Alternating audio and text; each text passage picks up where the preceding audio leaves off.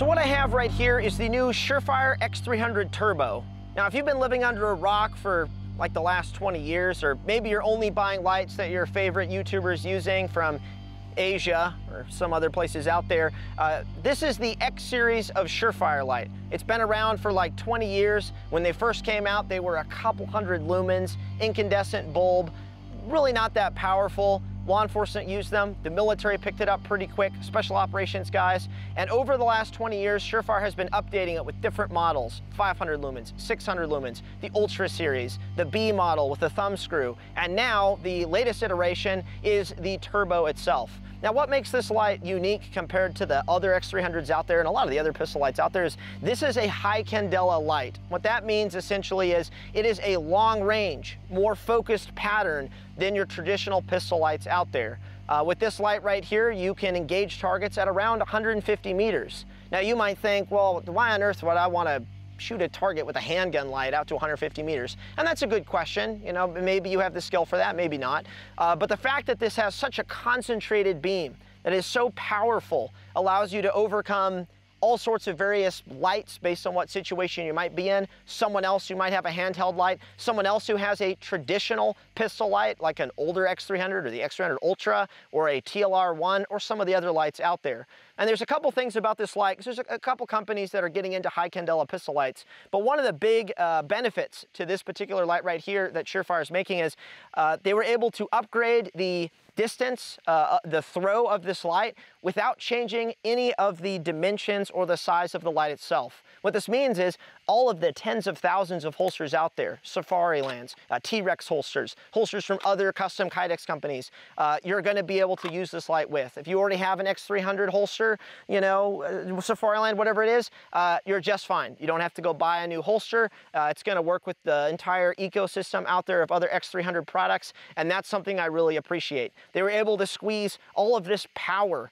out of two CR123 batteries. They didn't have to upgrade to 18350 rechargeables like a lot of the other lights out there. They're able to use these guys, which I like these a lot more in some ways. It's a little more, as from a logistical standpoint, they're a lot more common. You can buy them pretty much anywhere. The rechargeable 18350s out there have some benefits as far as the juice you can get out of them, but then you have to like have a recharging station and all that. So two CR123s power this guy right here, and that's something that I really appreciate about the light itself, and the fact that it just fits every holster out there. But let's actually show you guys how this compares to the other X300s out there, some of the other weapon lights, and let's actually get to shooting. All right, so what we've got right here is a collection of lights, including the Turbo, and we've got a bunch of USPSA targets range 40 meters, the first row, and it's nice and wide because we're going to be checking out the flood of each of these lights. We have another target at 100 meters, and then we have one all the way at the back berm that's at 150.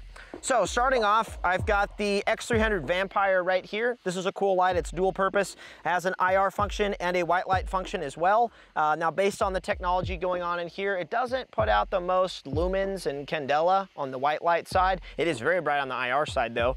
So in the white light mode, I can see targets at 40 meters just fine. I can sort of kind of see the target at 100.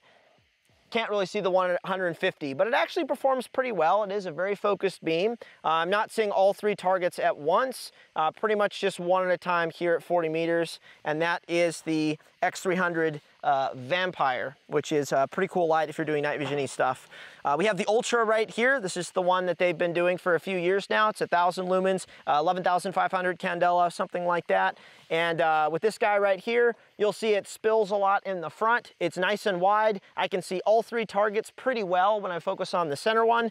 All three USPSA targets at 40 meters. The guy at 100, I can barely see. I can actually see it a little bit better with the Vampire light because it's a little bit more focused into a center beam.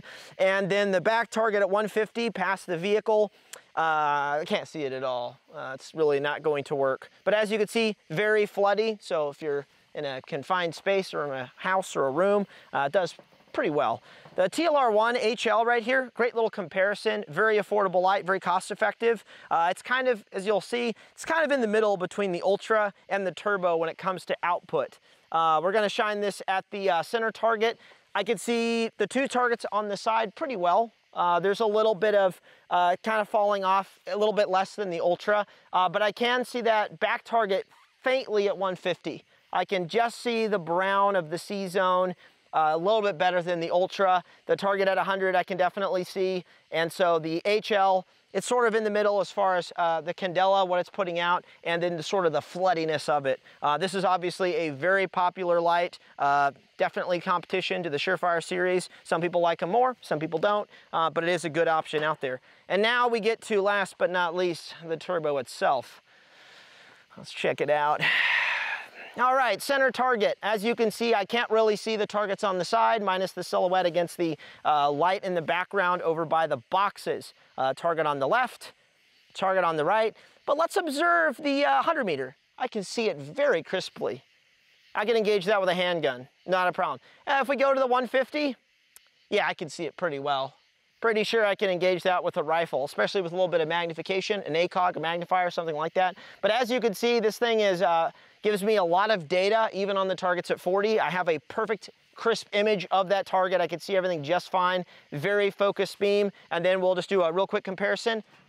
The Ultra. So what's cool, what Surefire is doing is they're not discontinuing the Ultra for the turbo. They're allowing you to buy both, and the Vampire. They're going to keep that, obviously, but you can buy either. If you want flood because you want a more traditional light spill for, you know, CQB, room clearing, target identification up close and all that good stuff, you can get the Ultra. If you want that distance, that throw, because maybe you just want to direct the light where exactly you want it, you're outside a lot, you're in big structures, you know, whatever, you can do either, which is super cool. So we have the turbo right here. We're just going to shine at that 100 meter. We'll go ahead and do momentary. Momentary, Ultra really drops off here in the front. I can just faintly see the 100. Turbo, yeah, I can, Ultra, turbo. So now I'm going to position, I'm going to center up at the 150. Can't see it with the Ultra at all. Turbo, yep, I can definitely get an outline. Shifting to the center target, I can see all three targets quite well with the Ultra. Can't see them really at all with the turbo. So you really get a pretty good comparison between both lights, so you can kind of pick your poison. Do you want that distance, or do you want that flood? But now let's go shoot the sucker.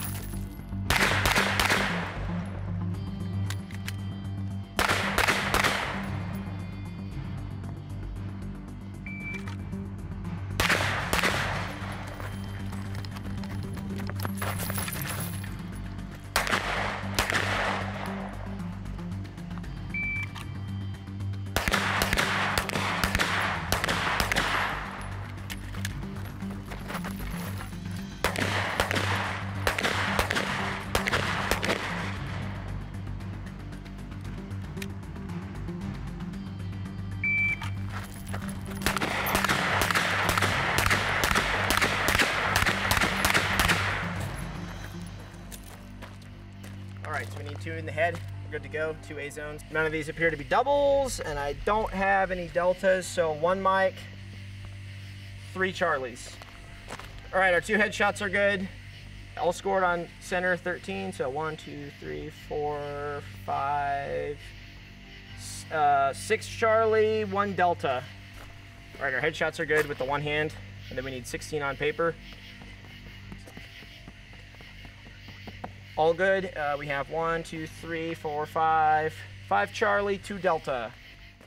So what I just shot is a 50-round predetermined course of fire, one of the drills you can find on our website at trex-arms.com. But what this is a number of various tasks when it comes to running a handgun, all combined into one drill.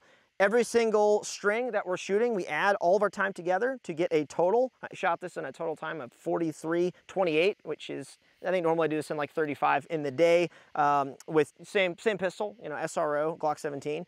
And then my hits, I had a mic which really killed my score. I had 3 deltas that really hurt. And then what you do, this drill is scored with what's called hit factor scoring, is every single hit I have on paper is a certain amount of points. An alpha is 5, a Charlie is 3, delta is 0, a miss is -10. I take my total score that I accumulate over shooting the 3 targets, and then I divide that by my total time. So So I'm combining both speed and marksmanship to give me a total time of 4.43. It's basically the points I'm generating, per second, per minute, just like in, video games, things like that. So I had a hit factor of 4.43 for the total drill. That's not bad running with a handgun, especially with a white light.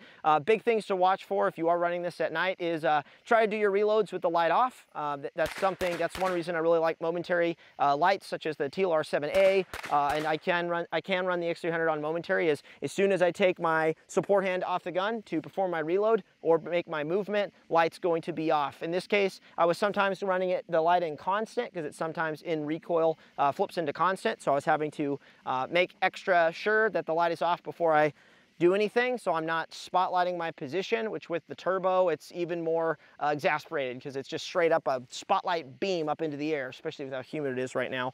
The movement in the back, running side to side 10 meters, definitely ensuring that my light is off. I'm still able to move quickly. I'm performing a reload in between there, really not a problem. So give this a shot. It's a great little assessment of your skill shooting a handgun out to 20 meters with some movement, one-handed draws, reloads, target transitions, all that good stuff, but that's running this with a Glock 17 and the turbo and an SRO, and it works pretty well.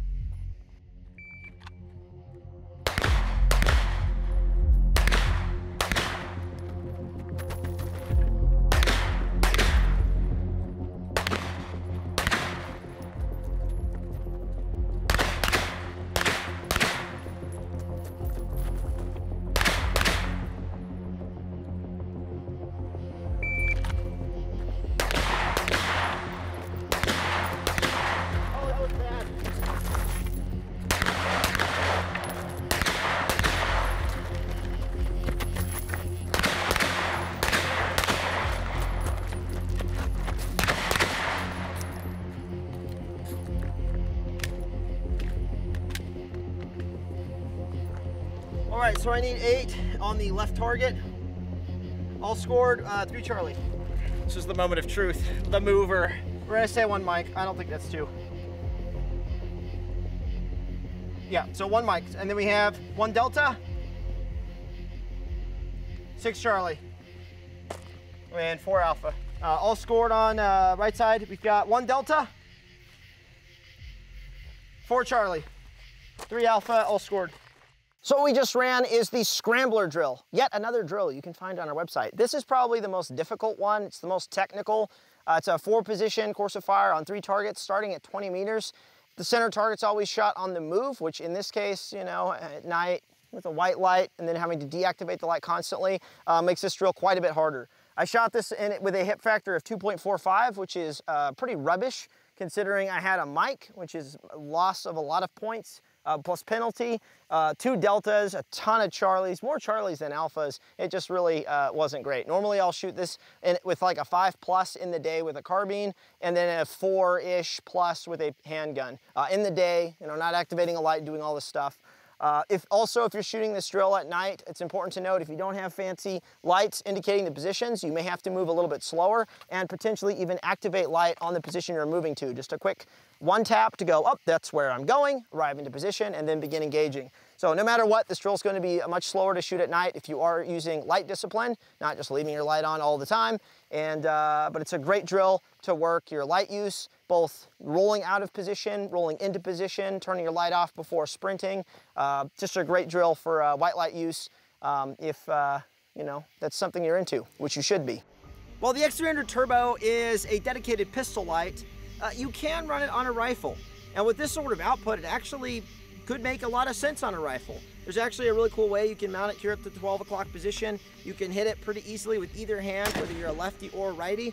Shove this rear sight up into the rear, and it's actually a nice compact little system. But what we're gonna do is, they do have the Turbo series coming to their rifle lights, Surefire that is, but we're just gonna get some reps in with the X300, take this out the distance on this particular weapon, and also shoot some drills up here to show that, hey, this little pistol light is actually a nice little contender on a carbine. So let's do this.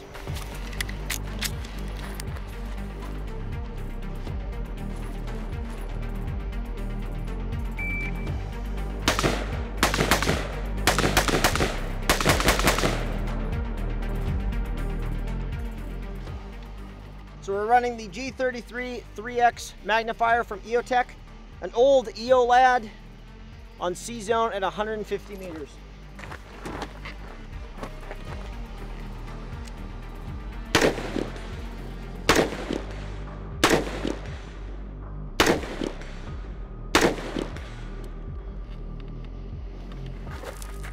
And that's on a reduced C-zone, so it's not the full target. It's like the C, and that's it. So yeah, the X300 Turbo will play.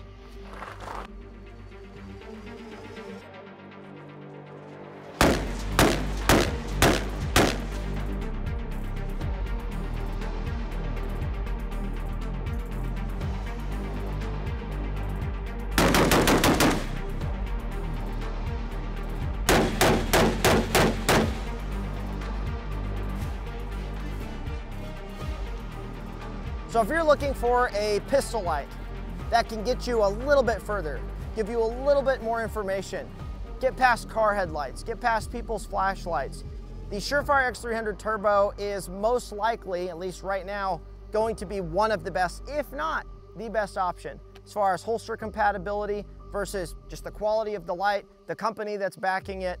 So I know I'm gonna be running them. There's a time and a place to have a light that can flood. There's a time and a place to have a light that's super narrow. Which of the two is better? Well, nobody really knows, but it is gonna come down to what you're interested in based on what you wanna do or what you think you might be, encountering. Having an X300 Ultra, just the standard nice big flood, may be the best option for you, for your house gun sitting next to your nightstand that has a suppressor on it or something kitted out of its mind like that, and you have, a very small house with like little short hallways, yeah, maybe you want the flood and maybe that's a better option for you. But if you're running around outdoors like this and you want, that little focused beam, the Turbo is going to be that light. And I want to make a couple little points. When I was shooting the first drill at 5 meters on the paper targets, it was an extremely bright light, but it wasn't overpowering my vision. It wasn't blinding me on that paper target. I mean, yes, it was a very obvious hotspot. In fact, it was such an obvious hotspot, I could probably shoot off of that, not even get a sight picture. Washes my dot out completely, that's fine. I just take shots at that beam right on the target. And then when I was shooting distance at 150 meters, the humidity tonight is so intense, there's a lot of haze. I wouldn't be surprised if on a perfect night without all that humidity, I could push out to 200 meters with this light. And that's pretty incredible that we went from having really low lumen candela lights, incandescent bulbs back 20 years ago, to a light that I can now see, identify, engage at 200 meters. I mean, that is pretty awesome as far as technology goes. So if you're interested in this modern technology that is the Surefire X300 Ultra or the Turbo, we've got those available at trex-arms.com. Drills like the ones that we shot earlier, a bunch of other content you might be interested in. But remember, just because you've gone and bought one of these lights for 280 to 300 bucks, something like that, slapped it onto your pistol, doesn't mean it's gonna make you competent or it's gonna make you be able to activate that light in the heat of the moment, switch it off when you don't need it anymore. You are gonna have to train with it. You're gonna have to dry fire with it. And you might wanna take a low light class from some reputable instructor out there to get a little bit of extra tactical knowledge possibly. So make sure you dry fire with it, make sure you train with it. Don't just slap it on your pistol and forget about it. It's a piece of kit just like everything else, and you've got to learn how to use it. Thanks for watching.